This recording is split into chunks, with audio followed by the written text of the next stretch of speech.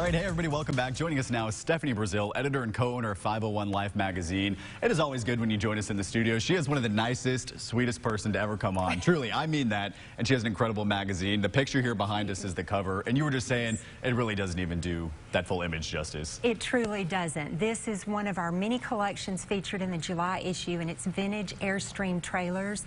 So you have to check the story out in the magazine, and also you can go to our website and see even more pictures. And the whole thing is about different things that people are collecting in and around Arkansas. How did he get involved? What did you say, vintage trailers, collecting those? Vintage Airstream trailers. So, of course, we're looking for unique items in Central Arkansas that people collect, and when we came across this idea, we really wanted to go with it. We know a lot of Arkansans love to camp, so we felt like a lot of our readers would be interested. Yeah, this is, what do you call it, glamping, when it's like over the top, incredible trailer. But one of the things that stuck out in this magazine that people are collecting is meteors.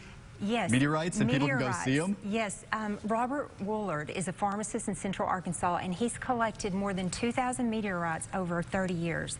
So he has donated a lot of those to University of Arkansas at Little Rock, yes, where you can go and see that collection. He has a lot at his home too, and they range from smaller than a marble to 125 pounds. And one thing that's special about Robert, he's found these in 5 states and 4 foreign countries, but he said that when Neil Armstrong stepped onto the moon, that was paid for with taxpayer dollars, so they didn't get any souvenirs. So he found a lunar meteorite, had it sliced, sent a piece to Neil Armstrong. Doing the people's work, and people can check that out at UALR too? Yes. That's awesome. Talk about some of the other issues. I know Miss Ebony Mitchell, Miss Arkansas, the newly crowned, she's been on the show. She's featured in this magazine as well. Yeah, we really appreciate that she's trying to reach out to elementary age kids and teach them to be responsible online. She calls that a responsible digital you, and she's been doing this for some time with the Attorney General's office and also the Arkansas Department of Education. So, you know, this matters to parents, this matters to grandparents, and she said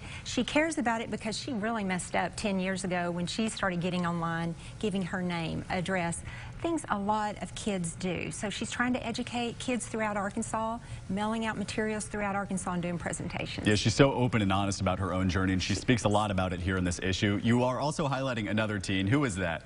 Yes, Ann Gal. She's our Youth of the Month, and Ann has been taking piano since she was 5. This is her 3rd year to be the drum major at Little Rock Central High School. So she's very talented, but during the pandemic she realized she really missed performing for live audiences. So she has gotten together 75 other teen performers, and they go to senior living centers and do concerts. They've done 45 since March, and Ann just says, you know, it feels so nice to perform for them. They're very appreciative, and that feeds our desire to become better musicians. I love it. It sounds like a great issue, and I was just telling her earlier, I usually don't like magazines because most of them are filled with ads. There's so much substance in this and so much that highlights the great in Arkansas. Go check this out, and they're at grocery stores all across and Central Arkansas. Restaurants, bookstores. We're at 700 locations in 11 counties, so if you can't find us out there because all of them are picked up, check us out online at 501lifemag.com. I promise it is worth your time. Thanks for being here. We will see you next Hunter. month, and we will see you right after the break.